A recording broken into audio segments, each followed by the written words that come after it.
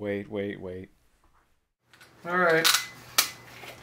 Pouring one out for the homies for the end of Supernatural. And then... Alright. Let's get it done. Ooh, that's a hot mug, guy. Hey guys. Kind of crazy I'm saying this, but this is episode 20 of Supernatural season 15, the season finale as well as the series finale. I'm a bit mixed on how this ends because it doesn't end badly. It doesn't end great. Kind of ends very, very middle of the road in terms of playing it safe. But probably the last shot is one of my favorites. What the episode follows is the brothers kind of just going on another hunt. It's after they've defeated God, just kind of them enjoying life and whatnot. And then they run into these vampires that all of a sudden steal kids. And then the most out of nowhere cameo ever that I would have thought that would have happened in this episode. The vampire chick from Dead Man's Blood from season 1 appears and then dies. Oddest cameo. Don't know why. I just thought that was the weirdest part of this episode. And then as they're fighting the vampires that for some reason are wearing masks, I think they did it because they couldn't afford to do teeth. As you will see, there were budget issues later on in the episode. They show the red herring of the pike in the wall in the pole, and I thought, oh, that's it. That's how Dean's gonna take him out. And then Dean gets impaled on it. Oh shit! And at first I was like, okay, he's gonna be alright. And then he's like, nope, I'm dead. I'm like, okay. Don't you have about 8 jillion MacGuffin spells to fix this? But they play it through. There's actually a pretty good piece of dialogue between the brothers. Admittedly, it was a bit cringy at first because you're just kind of having to excuse all of the things in the back of your mind that like they could do this, they could do this, they could do this, they could do this. You just have to kind of excuse it. And also Jensen's acting's a little awkward at first. Also, if someone is dying from that, he should be bleh from the mouth at the very least, because you can see how much they cheaped on the budget. It's so evident in this episode. I think maybe they had $5 to film this last episode. But either way, there is a pretty good piece of interaction between the two, and Dean passes on. And he goes to heaven. He meets Bobby there, who doesn't have his gray beard. It's actually kind of interesting. It's like he's aging reverse. And apparently Jack and Castiel have fixed heaven, and now it's just, yeah, everyone's just on a permanent awesome vacation in Squamish. Or Whistler. One of the two. It's a nice place up here. And Dean just goes on the road and just starts to drive the car. While we cut back to Sam, who's going through the grief of having lost Dean. And we see him trying to figure out a way to move on. And he kind of just does. And he has a kid with a woman who we have no idea who is. I really thought this was going to be the point where they bring Eileen back, but I don't know. I guess they just couldn't bring her back. She wasn't able to come up here, maybe. I don't know. Admittedly, that might have been one of the big things that was affected by the coronavirus, was just whether you can bring actors up here or not. I don't know if she would have wanted to come up here, stay quarantined for 2 weeks, shoot one scene, and then 1 day of work, and then stay, and then come back home to then do the same thing again.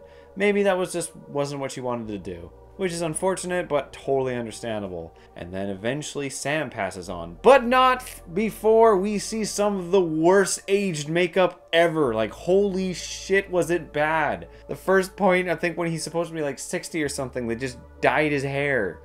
That's it. And then at the end, they dyed his beard. They're kind of trying to do like a How I Met Your Mother thing all in like a minute. And I'm not talking about a disappointing change of events, but more so just summarizing a bunch of things about the characters. And then eventually Sam passes, and Dean and Sam see each other on the bridge, and they meet. And it's a great little meeting, and I loved it. And then they actually look at the camera and they say thank you to the fans, which is a great thing. You know, I appreciate that. I appreciate that they put it into this episode. And then the other part that I very much enjoyed is that they show the whole crew on the bridge and the drone flies away. And I thought that was great. I thought that was really, really well done, because the one thing that I will regret having never gotten to work physically on an episode of Supernatural is that I heard through stories, especially in the latter seasons, that while the show's writing is obviously kind of terrible, the family dynamic of the show was stupendous. I heard the camaraderie and everything at the end was very, very good. And it's interesting. It would have been cool to see this. But I do like that last shot. So in the end, is this an episode that's like the king of all king episodes? No. If this somehow is the best episode on IMDb, I'm not going to be happy about it, but I'm not going to be upset either. It's a pretty middle of the road, no risks taken, but probably not too bad of an idea. Decently executed, but in terms of memorabilia.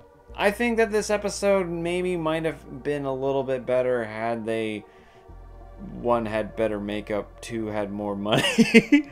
But honestly, I think this isn't a bad idea, because we always wondered what would happen. Would they ride off into the sunset in this way? They do, but at the same time, they also pass on. Their job is complete. They are done.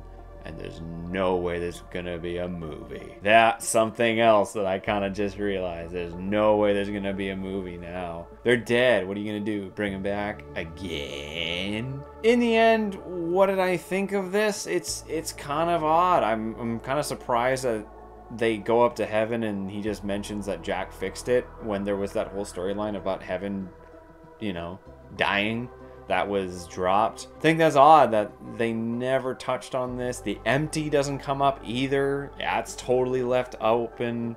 There's a few answers that are just never given, and I think I'll talk more about that in my season review. But either way, I'm not too disappointed with this episode. I'm not too woo about it either, but I think it's a pretty okay episode to end on. So in the end, I'm gonna give the series finale of Supernatural Season 15 of the whole show a 4 out of 7. And that's kind of how I feel I would give the whole series a review right now, just in terms of anything. But that's something for a much, much further down the road day. Holy crap, it's over. I can't believe it. I'm very, very surprised, and I feel kind of odd about it. It's weird. This is the end. This is the end of a legacy of things and a fandom that we've all been a part of. Whether we were happy with it, whether we were frustrated with it, whether we were angry with it, whether we loved it, we were all part of it. And it's very weird to see something end. Like, I didn't go, oh, I wasn't crying, I wasn't super overjoyed. I was just like, all right, that chapter's closed. So, give me your guys' comments. What did you think of this finale? Be critical, but also just kind of be reminiscent about it if you want. I'm interested to see what you guys have to say. Of course, I'll do the video talking about it, and then I will do my season finale review very soon. Anyways, guys, that's all from me. I hope you enjoyed this video. I hope you've also enjoyed the reviews and of the episodes throughout. But until then, if you guys like the video, leave a like, and if you're interested in more, subscribe. And otherwise, I'll see you guys next time.